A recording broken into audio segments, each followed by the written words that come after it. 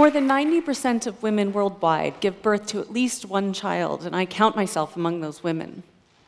Having a child changes you. It changes the way you think. It changes your motivations and behaviors. Becoming a mother requires transformation from a self-focused individual to an other-focused one. Which brings me to the idea I want to share with you today. The idea that mothers are made, not born.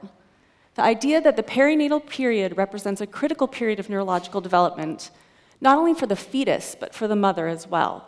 And that women possess an inherent and dramatic neuroplasticity that is primed during pregnancy and further stimulated by delivery, lactation, and mother-child interaction. So why think of this as a critical period in the lifespan of the female? Well, for me, there are several good reasons, and the first has to do with evolution and survival of the species. Humans are unique, even among our closest primate relatives, in the sheer amount of parental investment required to raise offspring to adulthood. Human offspring are vulnerable and heavily dependent on their parents for many years of their lives. They require help to avoid a number of hazards, including sometimes themselves. And in addition to needing protection, they also need sustenance, not to mention piano, swim lessons, and rides to soccer practice. Human offspring are precious in another way as well, which is that we, as humans, produce relatively few in the course of our lifetimes. Women living in a natural fertility society would produce on average 2.4 offspring that survive into adulthood. Losing just one of those children would reduce a mother's lifetime reproduction by nearly 50%. Not surprisingly, based on these facts, evolutionary biologists have argued that the development of maternal behaviors represents one of the most primary forces shaping the evolution of the mammalian brain. And others have argued further that unfortunately, because the male or father is often unavailable due to things like competition-related injury, death, or because he's paying attention to other females, the burden has fallen on the female nervous system to protect our vulnerable genetic legacy. The second reason to think of this as a critical period of neural development in the female lifespan has to do with hormones. None of you will find it surprising when I tell you that hormones change dramatically during pregnancy. What I do think is underappreciated, though, is the sheer magnitude of these changes. There are no other naturally occurring hormone exposures in the lifespan of the female that match those of the perinatal period. And to illustrate this for you, what I've done is plot in red the peak estrogen level during the menstrual cycle, and in purple, the peak during pregnancy. I'll give you a moment to take it in, because it may change the meaning of pregnancy hormones for you. There's a substantial empirical literature that suggests that other lesser endocrine events, like menopause, puberty, even the menstrual cycle, results in changes in brain structure and function, suggesting that we ought to expect similar or even larger changes associated with the hormone exposures of pregnancy. The third reason that has led me to consider this a critical period of development for women is listening to women themselves. It's anecdotal observation. It's the fact that women widely report that becoming a mother and going through pregnancy changes almost every aspect of their lives. More than 80% of new mothers report that they have difficulty remembering things they were able to remember before pregnancy. This phenomenon is so common that women have come to call it mommy brain, and this is an issue we'll return to in a bit. So if we accept that this is a critical period of neurological development, what do we know about it? What do we know about the architecture of the maternal brain?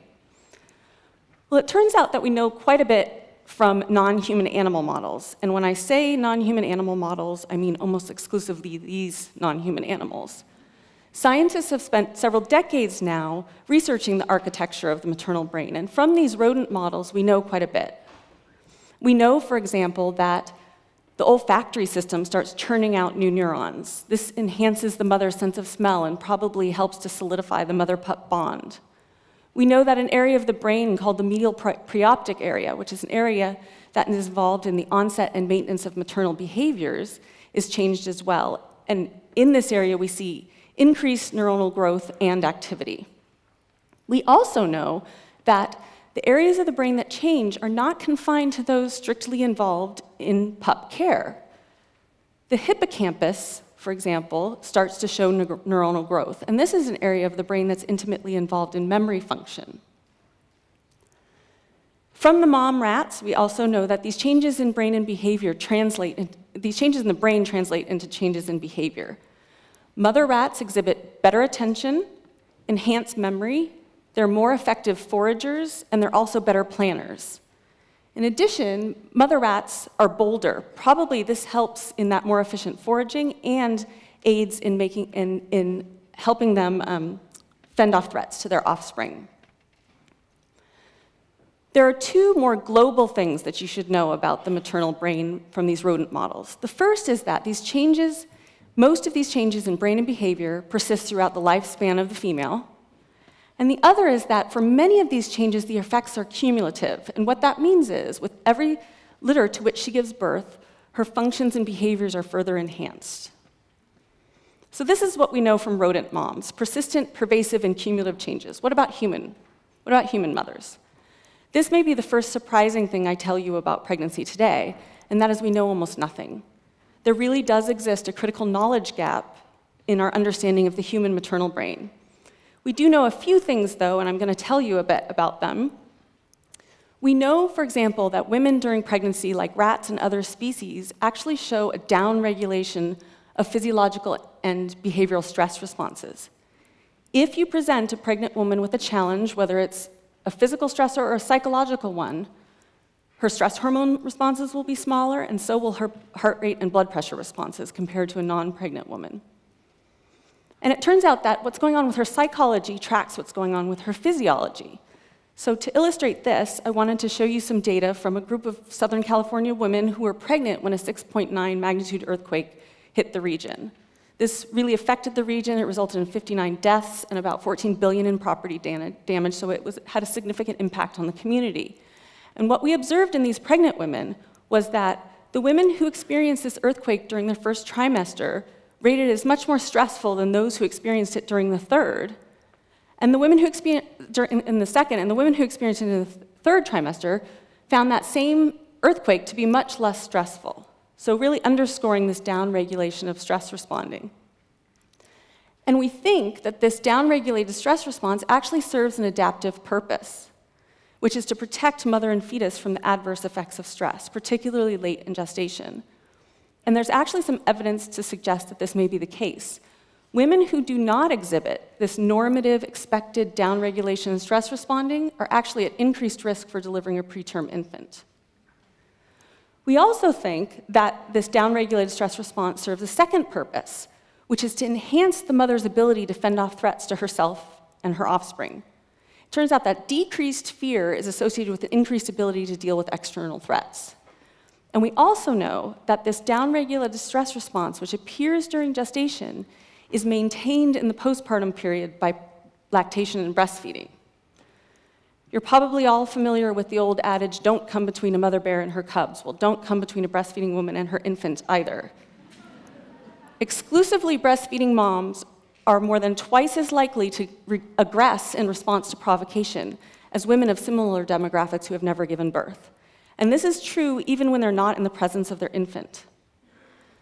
Further, it's the case that the women who show the smallest physiological response to the provocation are the ones who show the most aggression in response, suggesting again that this downregulated stress response is helping to fend off those threats. Not only do mothers gain an ability to fend threats off, but we know that they may also gain a tool in their arsenal which would allow them to identify threats more easily. Late in pregnancy, women develop an enhanced ability to discriminate emotions, particularly those involved with threats, so fear, anger, and disgust. Again, suggesting mom is going to be better not only at fending them off the threats, but also identifying them. So this is the good news. Human mothers, like rat mothers, appear to be exhibiting some positive adaptations associated with becoming a mother.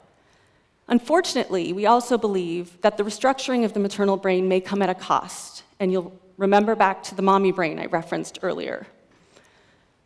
A while ago, I followed a large cohort of a couple hundred women through pregnancy and into the postpartum period and assessed their cognitive performance compared to a group of non-pregnant women.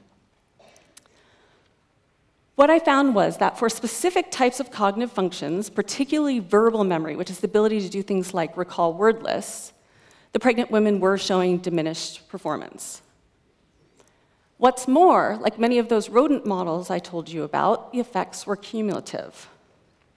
So here is the memory performance of women giving birth to their first child. Higher numbers here mean better performance. Here is the performance of women giving birth to their second child. And here is the performance of women for whom this is at least their third delivery. When I first analyzed these data, I had two responses. My professional response was to find them stimulating and exciting. I'd spent several years of my life collecting these data. They validated women's anecdotal reports of what was going on with their cognitive function. But I have to say, my personal response was to find this a bit horrifying. And my immediate question was, has giving birth to these two ruined my brain? Do these effects that emerge during pregnancy persist? The short answer to that question is, we don't know. For certain functions, we do know, such as verbal memory, that some of this impairment does stretch out into the first postpartum year. Beyond that, the answer is not known. Now, as depressing as that may seem, I want to remind you and take a broader evolutionary perspective again, which is to remind us that cognitive functions like verbal recall memory are relatively recent adaptations. And while they're probably essential, or they are essential, for optimal performance in the modern workplace, for example, they're probably less central in successful caring for an infant. And if the maternal brain is to be remodeled, it would be in the service of creating the most efficient, the most effective, and the most sensitive mother. We're just beginning to take a peek into the human maternal brain with MRI technology. And fairly recently, it was reported that during the postpartum period, women actually show an increase in gray matter volumes.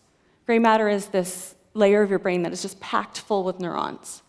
What you see highlighted in red are the areas of the brain which showed increases in volumes from 3 weeks to 3 months postpartum. One interesting thing about these changes is that they are the areas of the brain that are involved in infant care. And another interesting finding, which may be even more fascinating, is that the women who reported the most positive perceptions of their infants, that is, the women who reported their infants to be the most beautiful and the most ideal and the most perfect, were also the women that showed the largest gray matter volume increases in these areas. So a really striking example of this dramatic neuroplasticity associated with motherhood that I've been talking about. And I think this study represents just the tip of the iceberg for us in terms of characterizing the human maternal brain. So what I've told you today may not seem particularly surprising or revolutionary. Many of you are probably mothers, all of you have one, and you arrived with the idea that motherhood changes women profoundly. You didn't need a scientist to stand here and tell you that. I've also been telling you that evolution has spent hundreds of thousands of years fine-tuning the maternal brain. So why do I consider this to be one of the most critical knowledge gaps in all of women's health and well-being today? Furthering our knowledge of the neurological changes associated with the perinatal period will not only allow women and their healthcare providers to better understand changes in behavior and function during and after pregnancy, but will also allow greater understanding of women's lifespan development, with important implications for things like dementia and cognitive aging. We know, for example, that rodent mothers exhibit a striking neuroprotection from cognitive aging that is not shared by their pupless counterparts. In addition to helping us understand women's lifespan development, increasing our knowledge in this area has the potential to make intervention possible. For clinical syndromes such as Downs and others, we have standard prenatal tests available to provide information and guide treatment decisions. It is my hope that in the coming years, with a more comprehensive understanding of the human maternal brain, we will be able to identify women who are at risk for things like postpartum depression and psychosis or compromised maternal care. With this increased knowledge, we have the potential to develop specific and successful interventions with great potential to increase both maternal and child health. Thank you.